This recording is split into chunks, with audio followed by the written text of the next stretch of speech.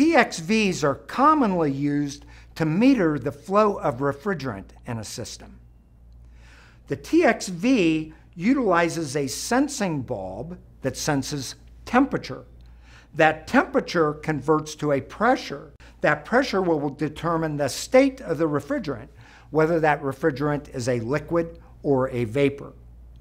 We never want liquid going back into the compressor, so we always want to make certain that we have the proper flow of refrigerant, and that refrigerant is a vapor going back into the compressor. When we mount the sensing bulb, we mount the sensing bulb between the evaporator coil and the compressor, and it's mounted typically horizontally.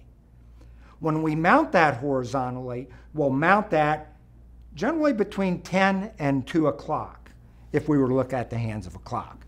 We don't want that at the bottom of the pipe because there may be oil in that pipe, which could give us false readings on the actual temperature of the refrigerant.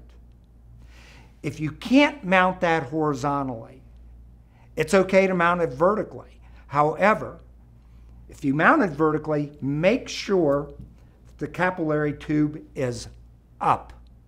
We do not want all the refrigerant in the sensing bulb to flow down through that capillary tube. And then again, when installed properly, this will help us to identify that we have vapor going back to the compressor and no liquid.